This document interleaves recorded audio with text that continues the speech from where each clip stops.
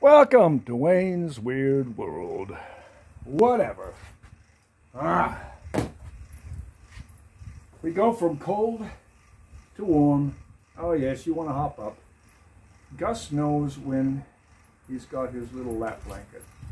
Come on, come up and say hello. Yeah, up, come on. Yeah, there you go.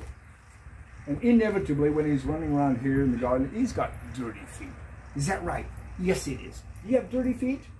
Have you been looking for rabbits? Where'd it go? Yeah. Look at that. Always have one side marked,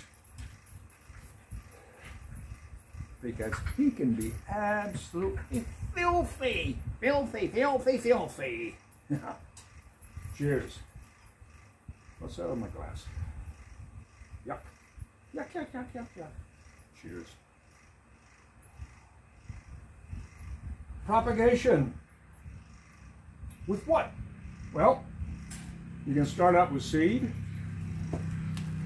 Like this Lychnis was very, very fine seed. That's a white Lychnis. Haven't planted it yet. Got to do that. Let's get that out of the way. Or you can always do the water culture, which works really well. Now it's taped, is it? Yeah, you can see them in there. Little ones, little African violets. Is that better? Ha! Now you can see them. Little African violets. Yep. The leaves die off. I had marked them. The only reason the tape is there is to hold the leaf in place so it didn't fall through the hole. Ooh, that one even has growths on it. So you've got seed, you've got cuttings like these, and you can do them in the cuttings in many ways.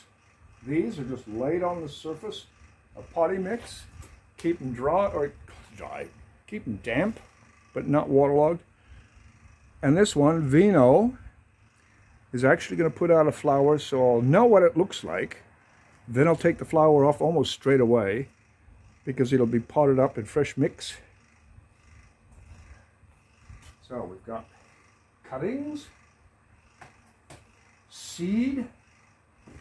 There's a basil. You can actually buy these little bricks with the seed already in them.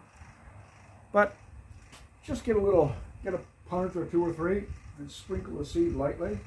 Some people will actually cover it with a very, very thin layer of very fine propagating sand. Okay, here's a cutting that's going to get potted up. So the water culture works. I don't know if you can see that really well. Let's stand closer so the camera will focus. Stupid thing. Yep, this is a bleeding heart. Whatever the botanical name is, I don't know. I've got a label around somewhere. So I'm going to build a climbing frame similar to this, which came with my Queen of the Night, but I'll do it a little bit better with a really nice piece of black bamboo. Now, things to help with the propagation. Plant hormone rooting powder. I like to use a paintbrush, the same paintbrush that I use for the cinnamon, so that I'm not actually dipping the plants in the powder. Because you can get all kinds of crap in there. That doesn't help. That doesn't help at all. So, plant powder, hormone rooting powder. You can get different grades of a liquid. It's sort of like a gel. I don't know if you can see that. Some of them are a bit thicker than others. I usually put this into the cap from a soft drink bottle or something, just a little bit, and then dip the cuttings in that. Okay, divisions. Orchids, so you can actually see the rooted sections there. They oftentimes put out kekis, or sometimes they'll put out growths from the side. from the base. Let's see, can we see one? I think this other one's a better example. There it is. They'll put up little side growths, and when they're large enough, you can divide them. But I like to have them fairly substantial because there's nothing quite like a specimen to really turn an eye. Okay. Now, this was a cutting from a zygo cactus. It's now been in there, 1 year. St. Charles. Going to be a really lovely, deep pinkish purple. Okay, and then you get surprises. Spores. Ferns have spores. Oh, we've got these other little ones coming up in here.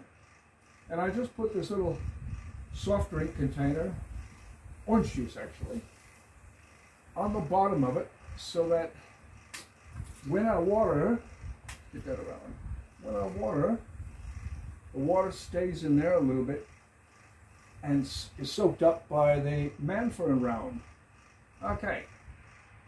Elkhorn. Elkhorns put up pups. Staghorns don't. Staghorns have a larger mantle, shield, whatever you want to call them. There's a botanical name for them, I don't know. And that shield just gets larger and larger and larger each year. And underneath the leaf, you'll see this brown dust specks. That's the spore. And you need a sterilized potting mix, something really open in that. Put it in a baking tray in the oven at just anything above boiling temperature. Actually, you'll leave it sterilized down to about 80, 90 degrees. Some people will put it in a plastic bag and bung it in the microwave. Okay, sterilized medium, put the spores over the surface. Actually, just lay the leaf with the brown side down on the potting mix. Cover it in with Glad wrap or a plastic cover, like these. Get those out of the way, stupid reading glasses. Okay. If this is sterilized potting mix, I could take the frond from a fern, lay it across the top. Oh, I love it. Oh, I just love it. Plastic. Not all of it is biodegradable. When you see one that's been hanging around like this for so long, guaranteed it's plastic. They slow release fertilizer. But these little, what's on that one? There it is. Can you see that? I just lay them on the surface.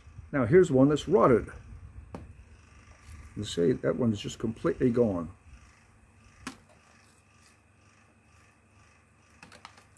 Yep. There's actually too much water in there, so I'm going to leave this open for a while. String of pearl. Oh, and then some other succulent cacti thingy is here. Yeah, it's too wet. Too wet. We'll leave that open. Put that out of the way. Put the lid open.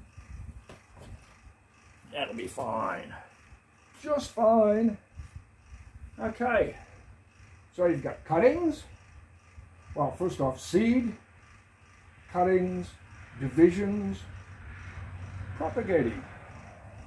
Some grow, some don't. Like some of the string of pearls. They rot if they're too wet. So, keep them damp but not soggy. Although, remember, some will grow well in water culture, but they still need plenty of air. It's only about 1/3 water. Change the water every now and then. You don't want it to smell. If you sniff at it and it's on the nose, not nice. Okay. propagating. I'm going to put this, clear this aside, and I'm going to do some potting. Okay, see you next time. Cheers, Wayne's Weird World.